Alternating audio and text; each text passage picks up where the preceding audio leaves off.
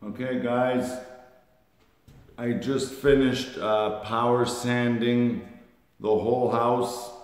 Okay, now I'm just going around and checking for tapes that I could see through. Well, I could see the tape. So I have a butt joint right here, okay? So this is the butt joint and I can see the tape and it kind of feels, it honestly feels flat, but I could see the tape and it's on the wall. If I could see the tape on the ceiling a little bit, it's not a big deal because it's gonna get textured.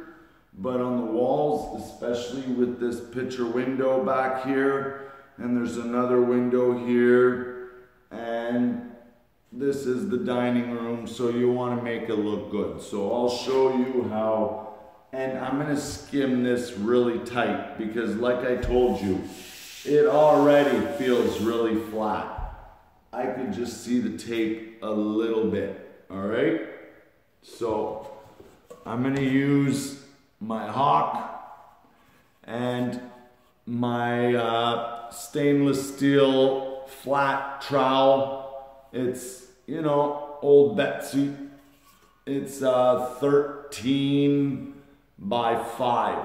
I like the really wide trowel because it doesn't, your knuckles don't hit the ceiling or the wall when you're going into a corner, okay? So I'm just gonna load my Hawk.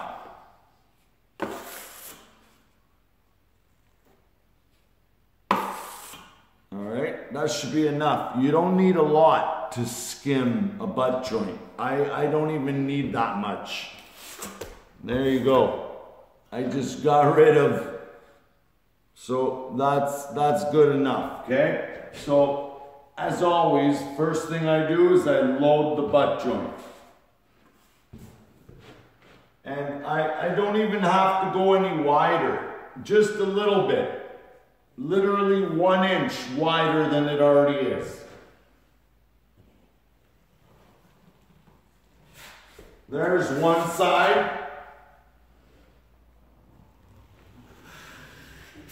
There's the other side. Now I'll just go down the middle.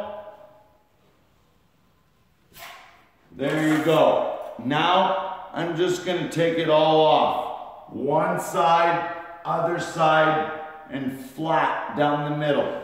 You always want to finish with the middle. All right? Unfortunately, I'm running out of time. All right, guys? But I will make more videos. Have a good one.